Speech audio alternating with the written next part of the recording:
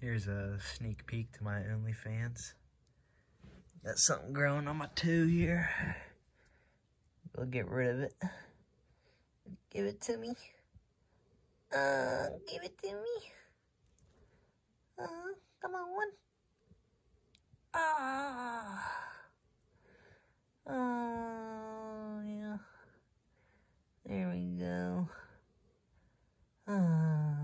You had a number of meetings with Jeffrey Epstein, who, when you met him 10 years ago, he was convicted of soliciting prostitution from minors.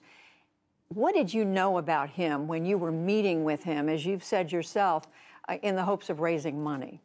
I had dinners with him. I regret doing that. He had relationships with people he said, would give to global health, which is a interest I have. Not nearly enough philanthropy goes in that direction.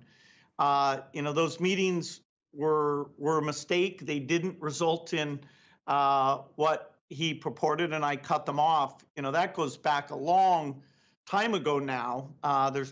So there's nothing new on that.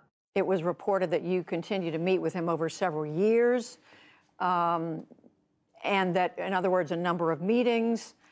What did you do when you found out about his background? Well, I've said I regretted having those dinners, and there's absolutely nothing new on that. Is there a lesson for you, for anyone else looking at this? Well, he's dead, so in general, you always have to be careful. I'm very proud of what we've done in philanthropy. Very proud of the work of the foundation. That's what I get up every day and focus on.